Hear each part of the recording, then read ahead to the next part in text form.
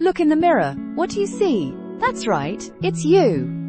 But wait, when you wave your right hand, your mirror image waves the left hand. That's the magic of a mirror image. Some shapes and letters look exactly the same in a mirror, and some don't. Let's explore and see which ones do. Mirror folds a paper butterfly in half.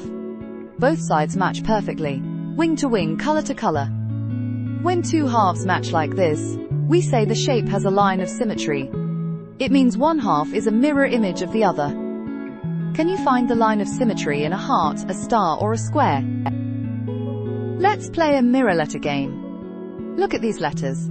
A, H, O, M. Do they look the same in the mirror? Yes, they do. But what about B and D? They don't match. Some letters have symmetry, some don't. Can you guess which ones are mirror-friendly? Now let's spin some shapes. When you turn a shape around and it still looks the same, that's called rotational symmetry. A square looks the same 4 times in one full turn. A triangle looks the same 3 times. That's the secret behind the balance and beauty in designs all around us. Look around you. Nature is full of symmetry. A butterfly's wings, a flower's petals, the shape of a leaf, even a snowflake. They all look the same on both sides. That's how nature keeps everything balanced and beautiful. Now it's your turn to make some symmetrical art.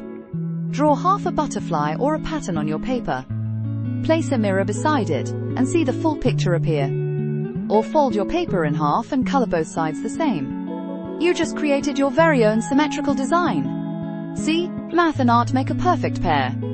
So next time you look into a mirror or draw a design, remember, symmetry is everywhere. From letters and shapes to flowers and faces. It's what makes the world look balanced and beautiful. Now you know why it's called arcane. Does it look the same?